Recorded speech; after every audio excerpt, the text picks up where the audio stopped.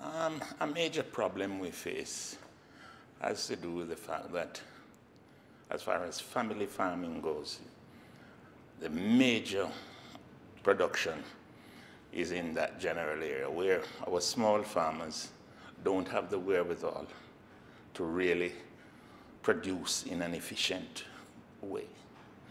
They have marketing problems and all that.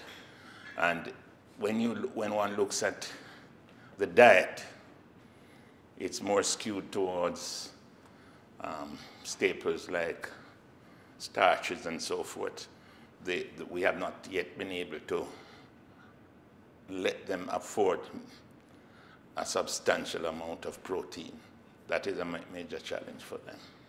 We are working on that as we speak.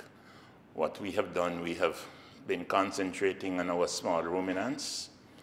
We are almost now self-sufficient with pork, and we are working towards developing our dairy industry. So that area will help to improve nutrition. Away from that, we have put in place legislation which will allow us as a government to dictate terms as to what is produced for our people. We want to make sure that our people have safe food and affordable food, and we don't want them to have to be in a position that they can't deal with shocks when, like when hurricanes and that sort of thing happens.